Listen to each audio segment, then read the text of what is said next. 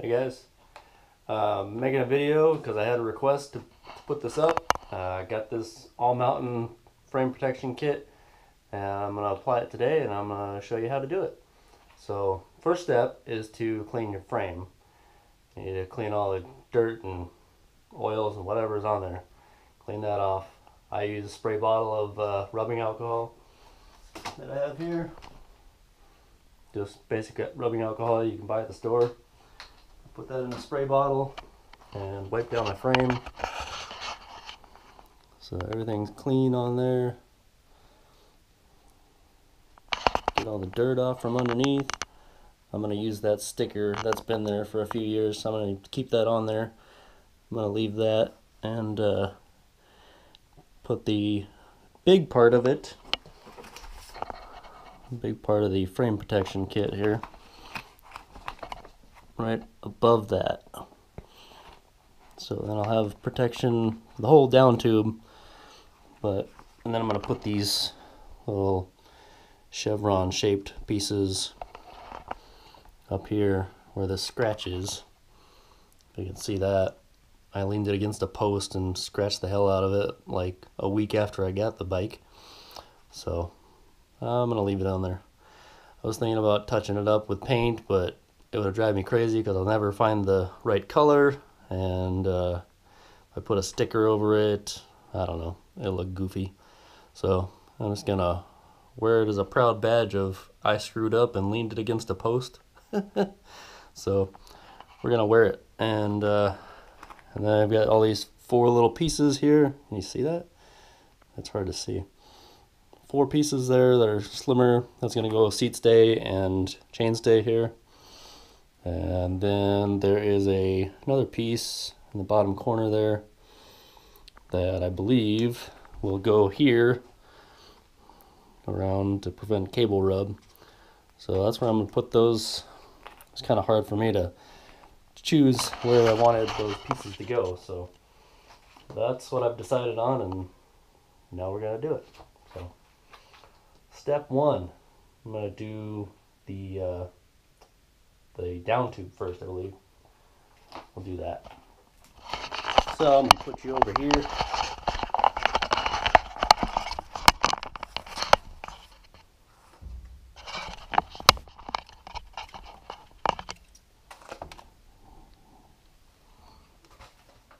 And peel this off.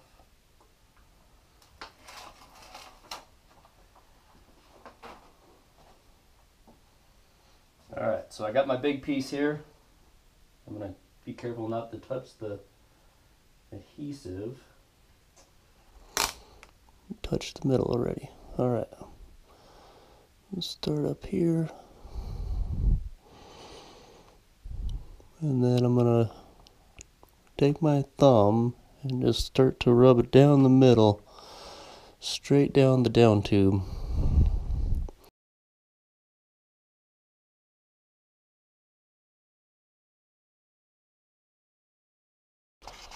Sorry guys, this is going to be a one-time shot, but it's hard to do both ways here, or both video and doing this.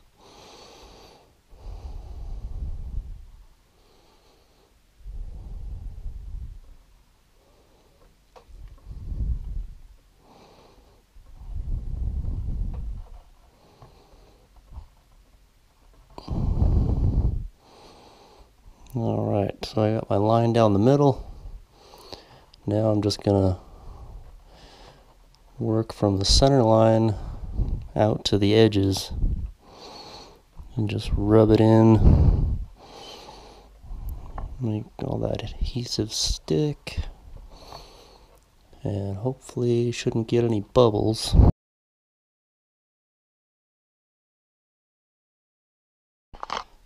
So you can kind of see what I've got going there.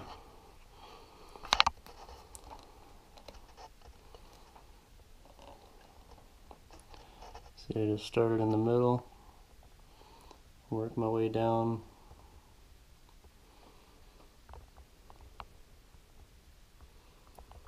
Just to rub it right down the middle.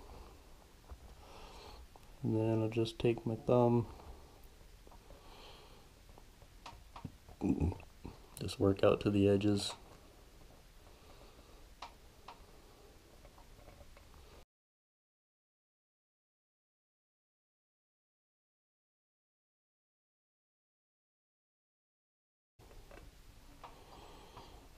Now, one thing I've noticed is that the top bit right here has a bit of a curve there, and I'm up above the curve, so it needs to go. I'm kind of right in the middle of that curve, and that seems to not want to. This is really thick stuff. It's honeycombed. So I might have to hit that with a heat gun. Kind of heat it up, and maybe it'll flex in there a little bit smoother. I'm going to work the rest of it though.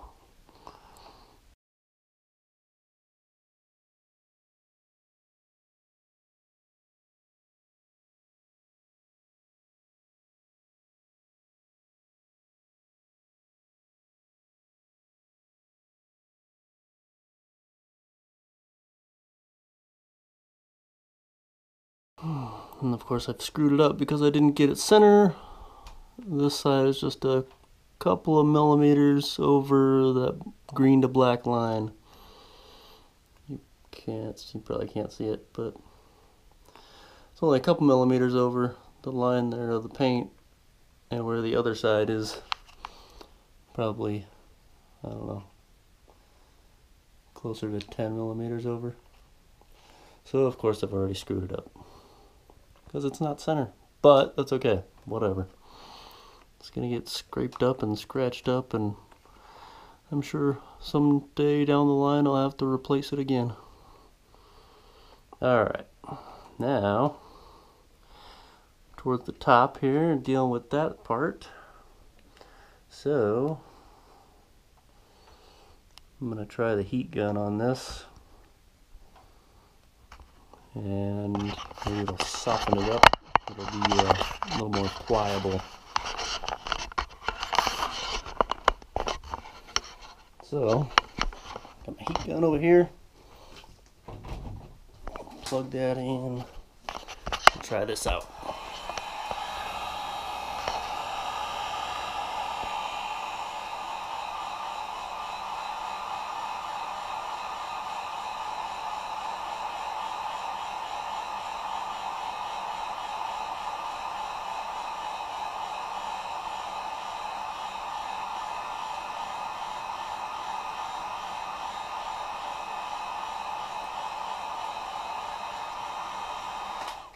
Alright, starting to see the one side deform a little bit, so won't take much. Sorry, my hand camera skills are not very good. Try to do this one-handed. Alright, that seemed to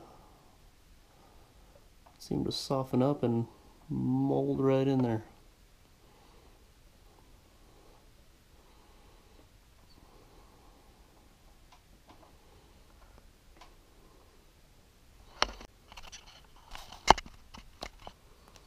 Okay. This is terrible video shooting, but I'm doing my best. Okay, I'm gonna clean that off again.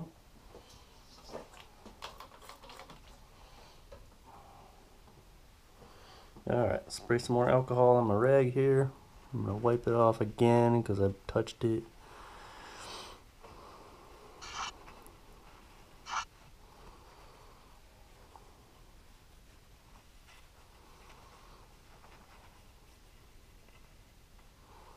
And make sure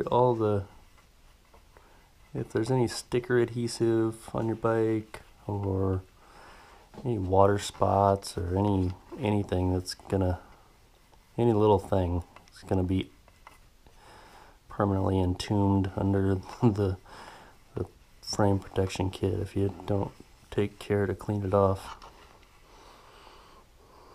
So I'm gonna do this. I already went over this. I cleaned all this stuff, and I'm finding new things.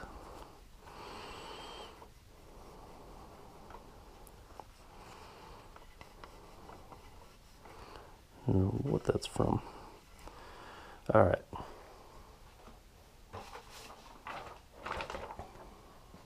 I'm gonna take the big one, the biggest one now.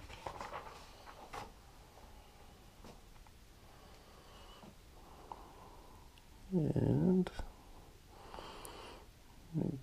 find the gap and get down the center line.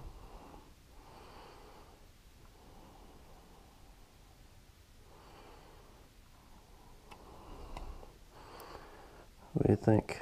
Looks pretty good, I think. Okay, I'm just gonna rub straight down the middle. And then work your way out. Make sure you get all the air bubbles out.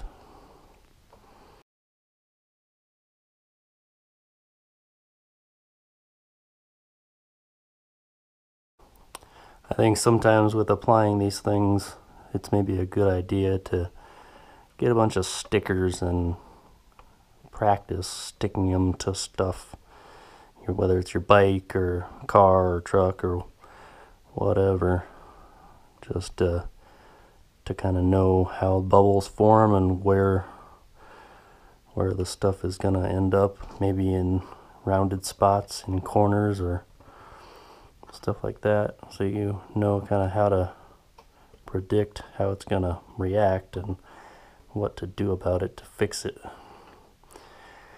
Like I said, with the heat gun, I've noticed with stickers that sometimes stickers don't want to form into spots, but if you use a heat gun, which you can get at most hardware stores or